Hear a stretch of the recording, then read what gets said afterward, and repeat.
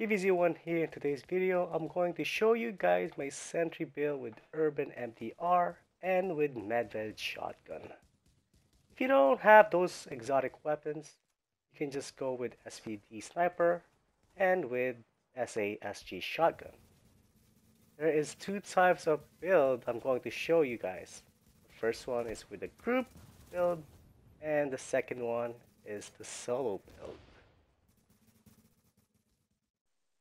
For solo, this is a good setup with paired chest piece and rehabilitated mask, and of course a forced sentry. Then, if you don't have a bare chest piece, the best choice to pick is the specialized backpack, because this one gives you a lot of skill power. So you don't have to put on thing, or you can go with nimble. It's really up to you. And this is a very good setup if you're in a group, especially with the healer on your group. I still recommend having a healer in your group to make it really work. And first, you need a vigorous chest piece. This is really important one because without vigorous chest piece, you're not gonna get overhealed from your healer. And then the second one, since you're a pure DPS, you're gonna go with Savage Glove. And then of course, 4-piece Sentry. It's either up to you if you want to go with 5 firearms, but I still recommend putting at least 1 stamina to survive a little bit longer for more damage. You can go up to like 500,000 damage if you add another firearms right here. Since you're using it for like mid and long range weapon, I don't think you need more stamina, but it's really up to you. And if they go near, and just wreck them with SASG, or if you have a Medved is really good choice also. So I'm gonna start with the group build. Vigorous chest piece is the beginning one. I suggest to have health since you're putting more towards the firearms, and then exotic damage resilience so you can just counter all those explosive like grenades, those seekers and stuff like that. So I still recommend putting exotic damage resilience over enemy armor damage. As you can see, this is the only sentry mask I have. I have no choice to use this one, but I still recommend putting enemy armor damage over critical chance because your damage is based on pure damage. You're not going to rely on critical chance, but if you do manage to put a critical chance on it, that's a big bonus for your damage. I do suggest if you want to go with pure DPS, go all everything on firearms since you have a healer with you, keeping you alive all the time. And the minor attributes, you must have a burn resistance on it so you won't get one shot by those airburst seeker mine builds. And this is my knee pads. The knee pads, you must have a health on it because you're leaning towards firearms build. And then for the minor attributes, you must have like shock resistance and burn resistance. Bleed is an optional, but it's really up to you. You want to add those things in there for extra resistance. And for the backpack, stability is also good, so you want to just rapidly shoot your weapon without worrying about the recoil. But again, it's really up to you if you want to put more health. I still prefer having stability over health on this backpack over here. And for minor attributes, I still suggest having burn resistance over ammo capacity on it.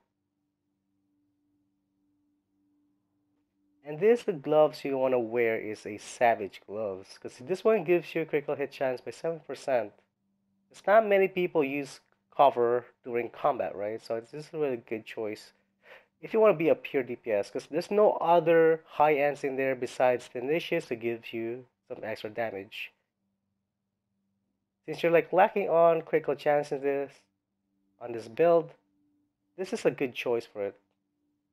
And then the major attributes I pick is a assault rifle because that's gonna be my main weapon, and then enemy armor damage and critical chance. But again, you can change the enemy armor damage to critical damage. It's really up to you. I have no choice to pick this one. It's because I came up with this one.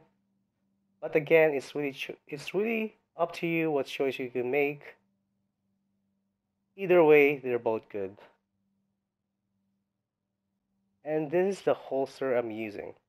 The reason why I pick reload speed is because I cannot get a critical chance like this one has, because this is a 1.5 item.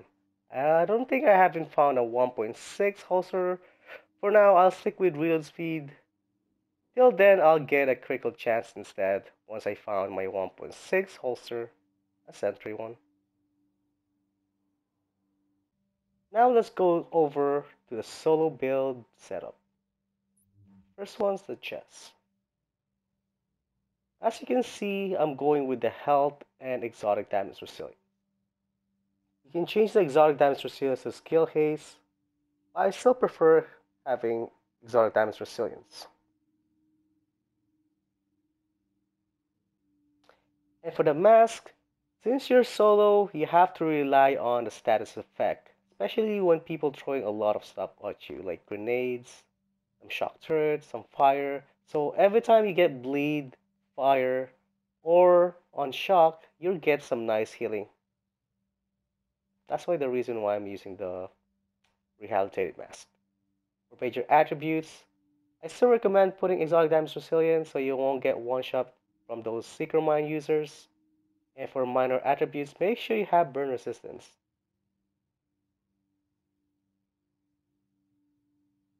And let's move on to my knee pads. My knee pads I'm using a major attribute is health. The reason why is because I'm solo. You can also change that into a skill power. Which one you preferred, it's either way, they're both good the same way. But to get that skill power, make sure you'll find that 1.6 Sentry knee pads.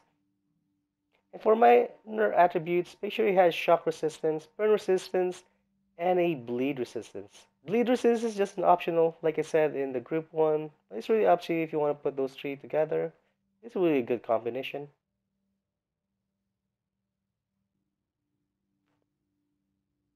If you don't have a better chest piece, this is you must have, a specialized backpack. Because every time you stack on firearms and stamina, it gives you a skill power.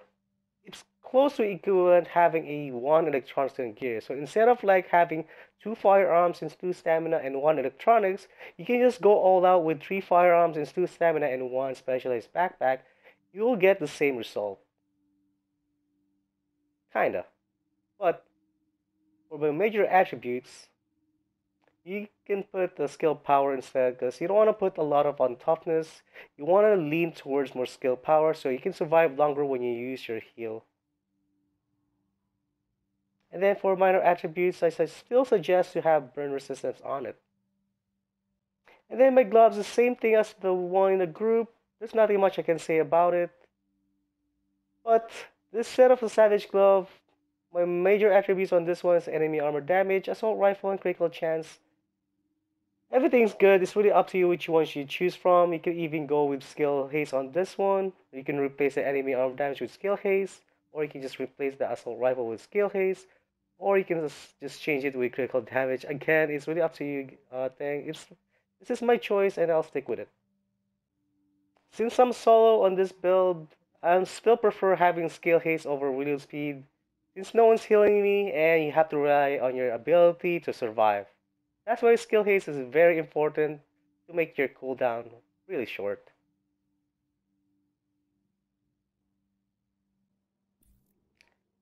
And all my mods is gonna be a stamina skill haste on this build. You can put more stamina and health on it since you're just gonna do more DPS. But just in case like your healer died, it will give you a little bit of backup heal for yourself if you manage to use a first aid on your build. And then if you want to add it with first aid self heal, but it's really up to you which kind of mod or performance mod you choose from. For me, I choose first aid self heal because that's the only one I have. And this is gonna be your main weapon. If you don't have a Irvin MDR, you can just use a SVSD. It can work out either way, but Irvin MDR is the top choice for this build. Because it's assault rifle that gives you insane amount of enemy armor damage increase. But it's really stability is the best part about this one. And then the talent you must choose is destructive and brutal. Again, it's really up to you which one you choose from, but make sure you have brutal because this is going to be your main damage is in the head. And then the talents I'm using on this build is with headshot damage, of course, the highest as possible with critical chance and critical damage. The muzzle with, of course, the highest headshot damage, critical chance, and critical damage. This one you can go optimal range. You don't really need to have a critical damage on this one. You can put like stability and stuff like that. It's really up to you. Because you're not gonna crit much in this build, but if you do crit, it gives you some nice bonus. But I'll stick with this critical damage for now since until I found a better under barrel. And extended magazine, critical chance, rate of fire, of course, magazine size. And then your secondary weapon is a shotgun. If you don't have a medved, you can use this SASG. You can craft 163 if you go with the thing in the last stand, because it will go to 256 once you enter the last stand. But yeah, medved's really good. It's really powerful. And the talents I'm using from it is responsive. The one in the middle, I have no choice. I'll stick with this one until I found a better one. But the best combination is responsive and destructive for it. Or you can go with responsive and brutal. If you're really good at doing headshot, you can go with brutal anytime, any day. But yeah, this is my choice. It's responsive, and I'll pick destructive because I'm not very good at aiming the head, but I'll just go repeatedly shoot it in the chest. And a talent I'm using on the weapon mods I'm using on this medved is critical chance. And of course, this thing. Critical chance thing. You can put rate of fire too. It's really up to you. Maybe I should put rate of fire here. Yeah, rate of fires would be good here. I saw in my urban MDR. I have a better one, but I'll stick with that one for now. But like I said, if you don't have a med, you can use SASG. I don't have it on right here. And the skill abilities you want to choose is a booster shot, or you can go with overdose. But again, it's really up to you which one you choose from. I like using a booster shot. Just give me some extra damage boost by 15%. Sometimes I use pulse, technical scanner. But sometimes if you solo, you just want to just like burn them while you can just shoot them with shotgun, right? It's really up to you. And if you're in a group with a good healer, you don't really need this one. You can go with booster shot for extra damage, increase your damage. And you can go with a sticky bomb and make sure it's disruptor. Since you're a pure DPS, you don't want them to use any skill, just disrupt them. Can really work out, or you can just use a shock grenade, shock turret, or a fire turret. But then again, if you're gonna use those turrets, make sure you have at least like for the fire turret, you must have a wildfire on it. If you decide to go with shock turret, you'll go with fear tactics instead. Just replace your wildfire and replace it with fear tactics. Again, you need this bottle body if you're in a group, because if you go down, your healer can revive you easily and you get this 30% buff, including for your healer and for yourself, right? It's really good. You're in a group, that is. And then you don't need critical save because you have a healer again. You must have a combat medic though. It's really good for combination, and then again, it's really up to you, but for extra damage, you best pick for precision. Again, this is a good build for if you're in a group. You can just replace this with on the move. Since you're pure DPS, you're gonna kill a lot of players. You can get on the move on the spot.